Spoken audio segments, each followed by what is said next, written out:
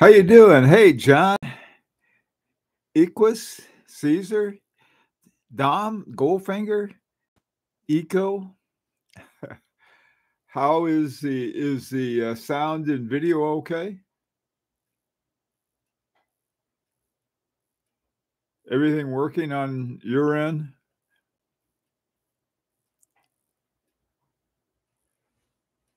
Hey, Clyde, how's it going? Can you guys hear okay? Is the sound all right?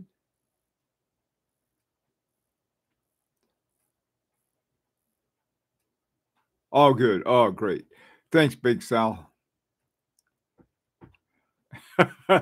Hey, neighbor.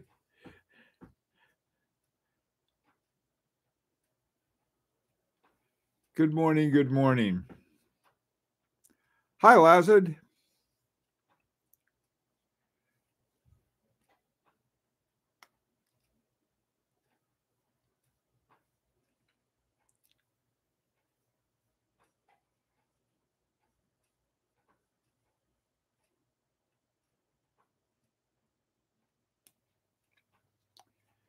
I was winding and setting my Larique. Can't wear it all the time, no. Got on my Langenheim. This is another watch I like. It's just easy to look at and easy to tell the time. Hey, Philip. Keep looking through online and hunting smaller jewelry shops. Oh, after Christmas. It's a great time to go hunting. Huh, that is a good tip. I like that. You know that what I was thinking. I'm going to have a video on this for Monday, but I'm thinking one way to find. Well, let me back things up. When people are looking for a good watch deal, they can be looking for very different things as a good deal. For example, someone may be looking for a good resale value. I mean, they say, well, if I buy this watch, I'll be able to resell it for for either at least as much as I put into it or as a profit. Or they may be looking for some kind of horology that is something like a dual barrel with set in parallel or a Remontois Galatea or something like that. There are a lot of different things that you can find and you can look for. Or they may be looking for a style that they like, So I think that in terms of tips for finding things, we got to figure out, what would be, the best deal being the best deal for what. Anyway, Caesar, let's see. Best tip was given by steady and acquire knowledge. Yeah, Caesar, to tell you the truth, I still think that's the best tip. I really do, because one of the things I think that is the most difficult is to know when you're looking at something that's a really good deal. I mean, you can be looking at something and but then you find out that one is really good. One of the things I know that sometimes I'll wait for a good deal to come along, but then I'll know it when I see it. When I'd wanted an Urban Jurgensen for a long time. I just couldn't afford it though. They were like 30. They started around 30,000 or something like that. And I just, when one came along, when they had what's his face, Del Rey watches had all of the ones that they were dumping when they sold it, and all of the prices were almost at half price, then it was recognized as, that's a good buy. In terms of the rest of it, I mean, it was a good buy because it was a good watch, not just because it was a good buy. Sometimes, some junk will be out there and they keep cutting it down to, clear the inventory.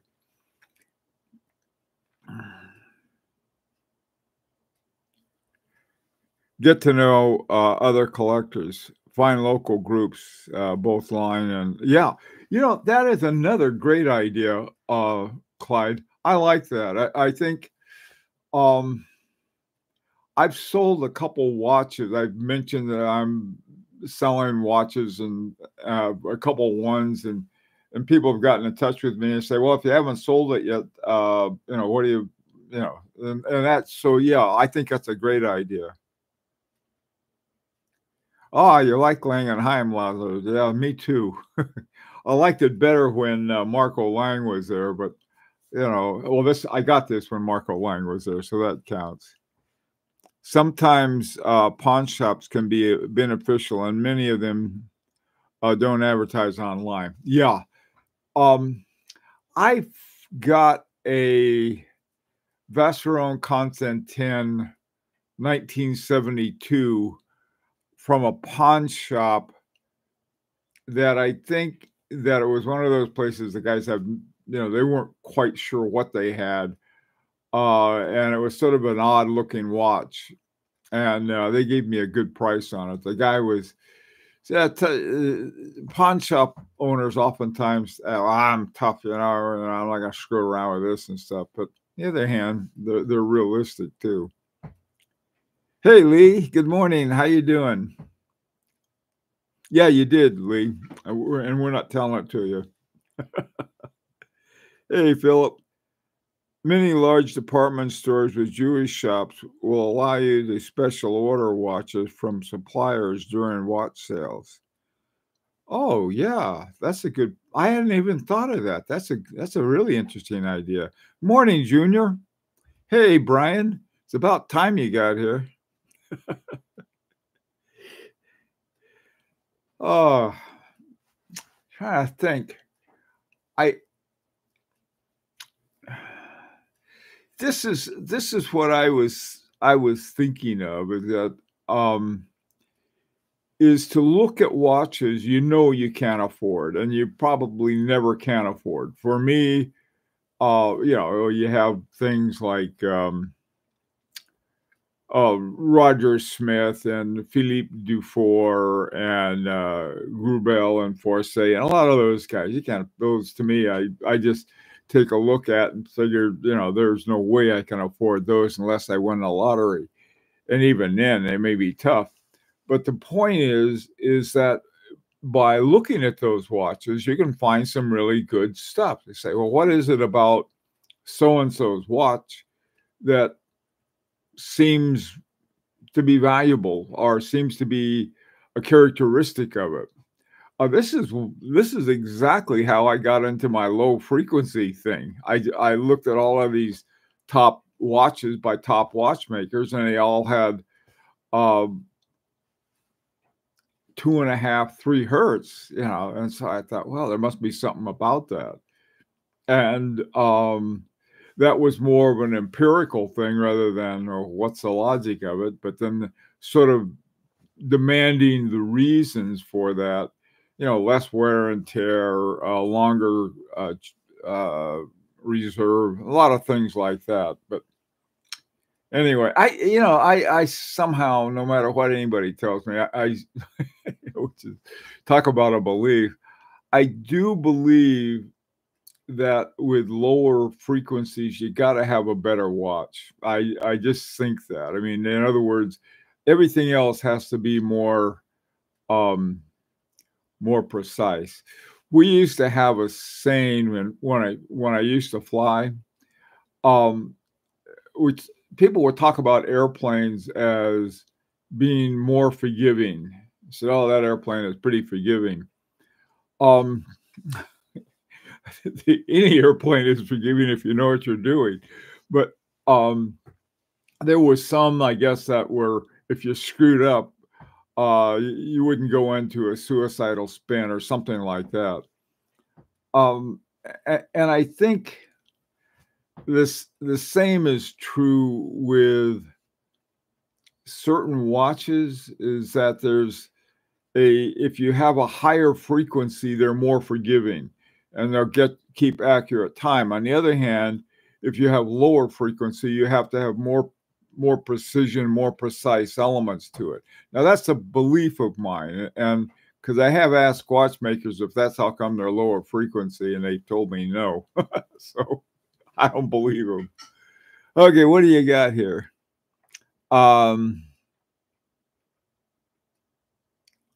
Or you could try visiting Japan and look for great deals here, especially on vintage watches.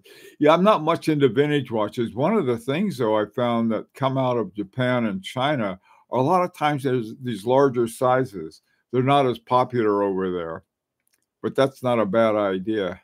Or go online with vague search terms to wrestle these items from the uninformed and disinterested. A lot of people buy stuff up to without bothering to learn what it really is. That's a good point, Rancher. That's a really good point. Estate sales. Hey, Brian, my wife is running a blood drive today. I had to be a husband and help set it up. That is nice. You know, it's really funny. I found out, you know, they have some really funny rules about blood drives and things. And in 1984, I was at Cambridge University as a visiting scholar. And during that period, there was some kind of mad cow disease out in, I guess, somewhere in England. And so I went to give blood, and they said, "Oh, you can't do it because of, you know, mad cow disease." And that was it. And because I've always believed in you know, donating to help people out, you know, so, but I said, "No, you can't donate it because there was mad cow disease back, what, 50 years ago or something." Never mind. Okay, that's a good thing. Hey, Caesar, let's see. Build a watch group and create a bespoke one from Switzerland. What a crazy idea, Caesar. Nobody in their right mind would do anything like that. That's just nutso. Haley, it's okay. Can't keep a secret. I use a Russian spy from 1960. One of those.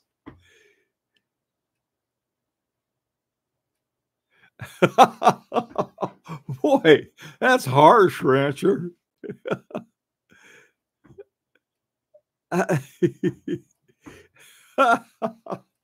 Okay. Hey, Dominic, let's see. Chrono 24 can be a good source. I do make offers even if I think they are too low. It usually starts a deal.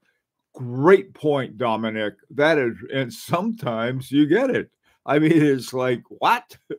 You're not planning. You figure, oh, I'm going to throw something out there just because.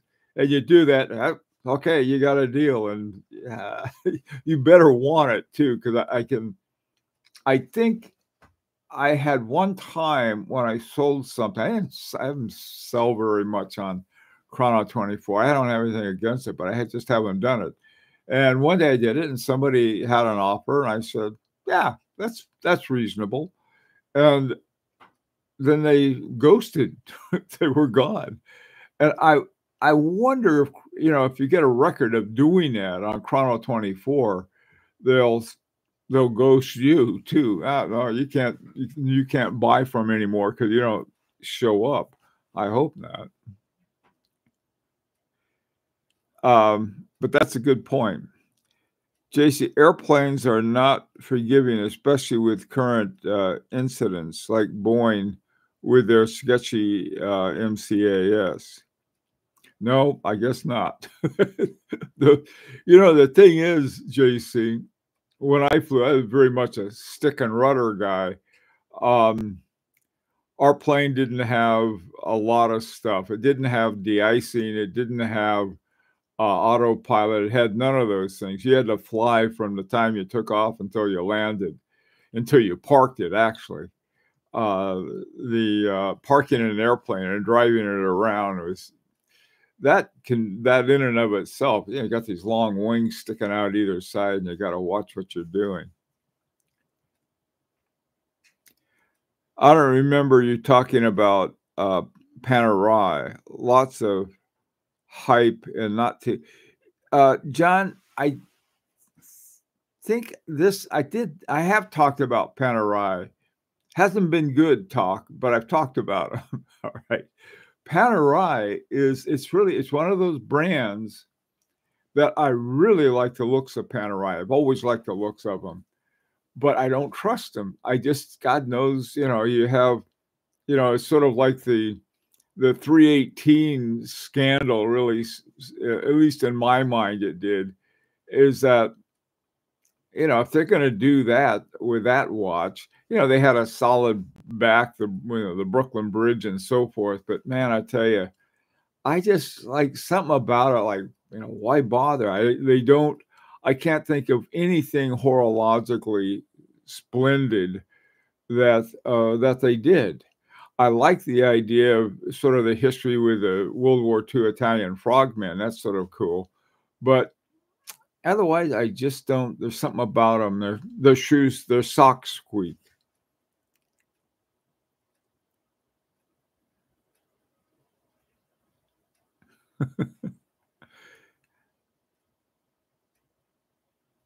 Hey, watch Nicholas.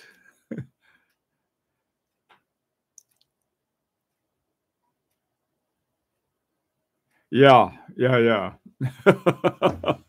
Exactly. Oh, you got a Panerai fan? Okay.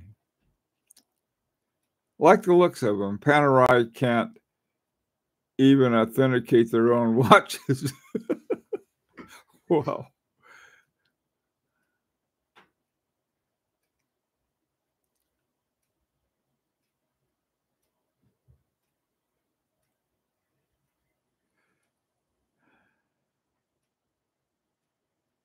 Yeah, you have to take a chance. Yeah. Well, you you reduce the chanciness of it with the more knowledge you have of it. Like I probably took an unnecessary chance when I bought the Alexa because I wasn't sure about the movement. And the maybe I did. I don't remember. I know there's oh boy, it's white gold and so on and so forth.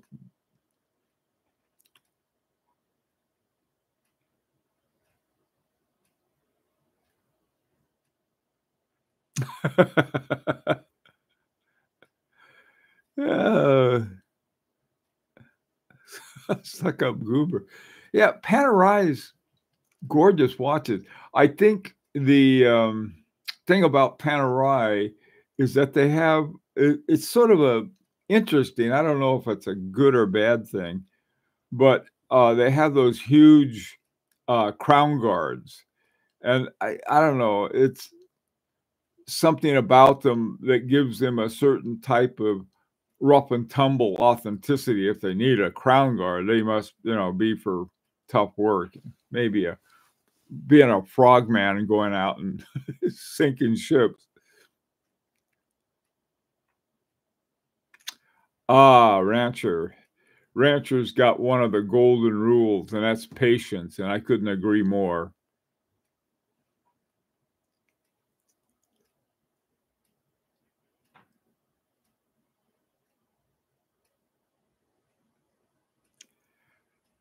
I hear the best about Panerai is the owners. They have some amazing groups.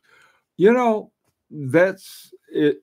There's probably not a good watch that doesn't have a good group, and that's important, I think. Um, and you're right about that, Dom.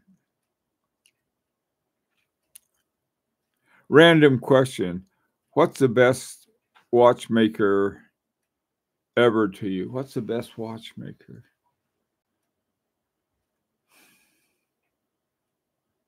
I keep something that rushes to my head immediately is Marco Lang. He is the reason I say that is there are so many different movements that he made when he was with Lang and Heim I mean, and they're different, and all of them have their very low frequency, which I happen to like. You put a diamond in the shaft at the top of the shaft of the balance wheel. So I would say he's one of them. Jean-Marc Viderec is another one. And so is Agenor. I mean, because every time I see what they do, it's really incredible. I would include Philippe Dufour. I mean, his finishing and that is really amazing. Probably Roger Smith. I would include him too in the best. I'm trying to think. That's a really good question, Caesar. I'm trying to think.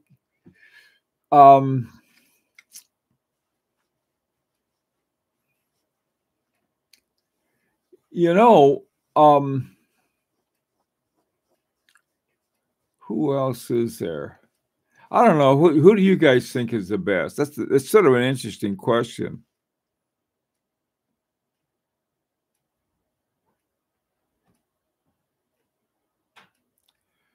George Daniels, by doing everything by hand. Yeah, and I guess that would include Roger Smith. Yeah, yeah. No, he certainly he's not around. I thought you meant contemporary ones. Well, I think it's Abraham Louis Breguet. Diamond Cap or what high quality pocket watch it. Oh, back in the day. Of all timers, Breguet. Yeah, it's I tell you, now that they've been Swatchized, I think they've lost that. I think the best ones were the ones that Abraham Louis made and Daniel Roth made in the 80s, I think. Dufour and daughter.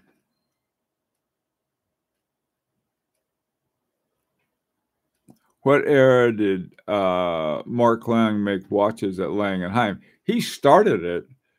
I think he was there for maybe the first 20 years. He left in, I think, because shortly after I got my watch, I think it was 2018, I think.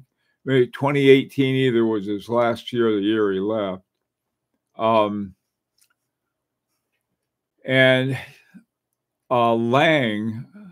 Hein was there for the first year and then went back and worked for Allanga. And so Marco was there pretty much from, I think, almost 2000 to 2018 or 19.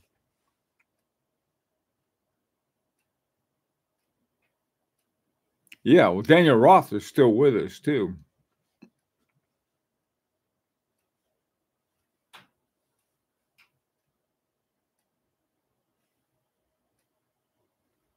Was it 2018, Aloysius? It could have been. Yeah, I think I think it was sometime in that year or just after, or I don't know what exactly it was.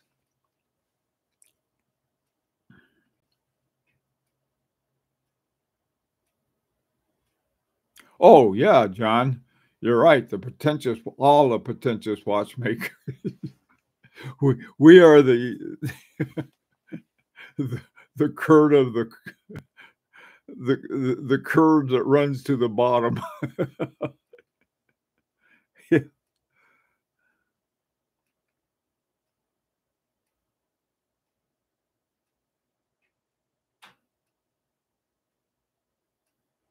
Oh, good, Daniel.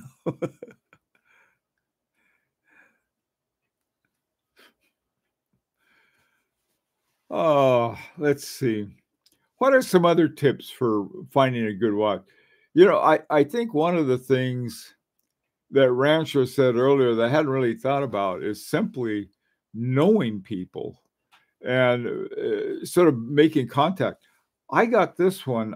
This was another watch I couldn't afford.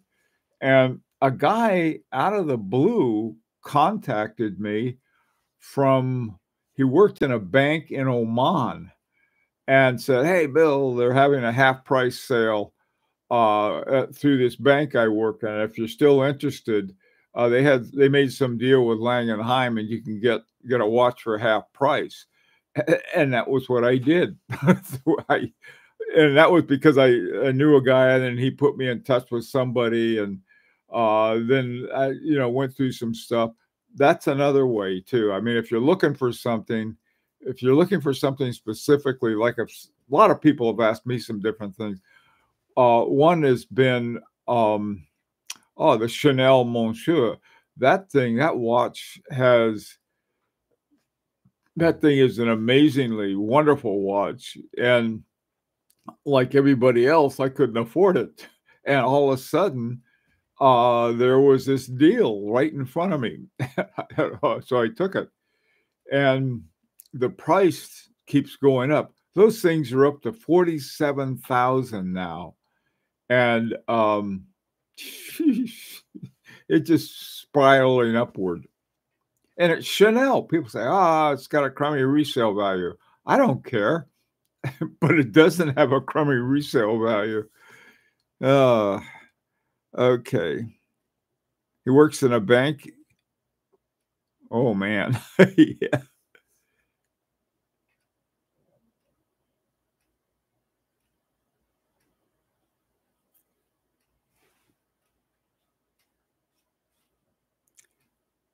Here we go. Oh, Dominic, yeah. You know what is great about going to a watch show, at least for me? I love meeting the other guys there. I tell you, the last one we went to, you were there, Dominic. Some other guys were too. I I spent hardly any time, excuse me, going around to the different booths. I spent all my time. There was right next to a bar, I might add, just talking and yakking about watches.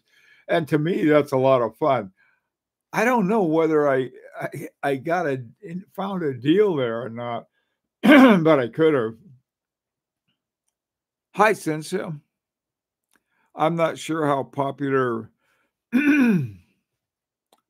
Omicron and Darwell watches are outside of the Balkans, but they can be found at very good prices. Oh, that's good to know.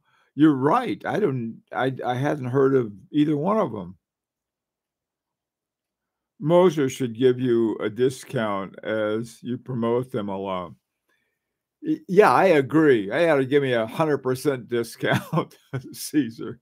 I have two H Mosers, and they're two of the watches I like so much. I'd never really sell them, and I'm not sure.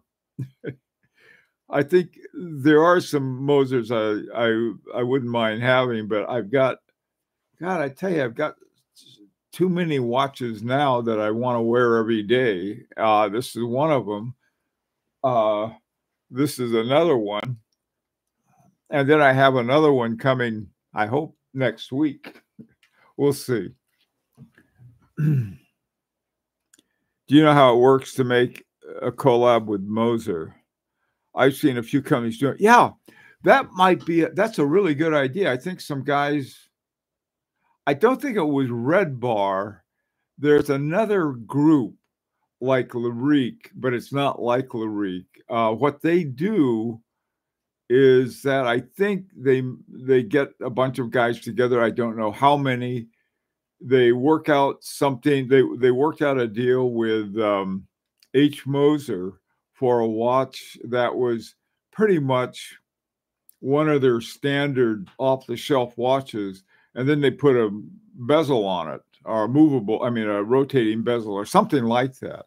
I think that's a great idea. And I would assume, or at least I would hope, that H. Moser gave him a break on it.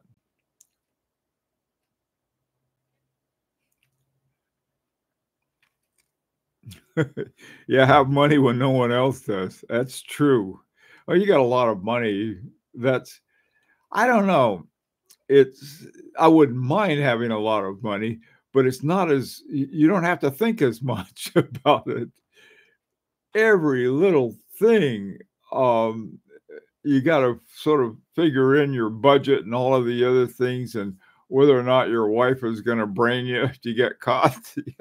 There are more things. If you got oodles and oodles of money, it's just like you sort of point, I want that one, and it comes. Well, now what fun is that? I wouldn't mind finding out, though.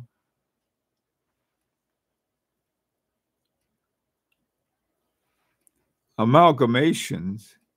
H. Moser watch that was influenced by all the main. Watch, Nicholas. It's called the Icon watch. God, I'd love that watch too. That is such a neat watch. A group in Australia did a Streamliner Tourbillon in yellow gold. Wow.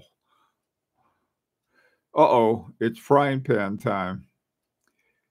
Yep, it is. Okay, guys. This afternoon, we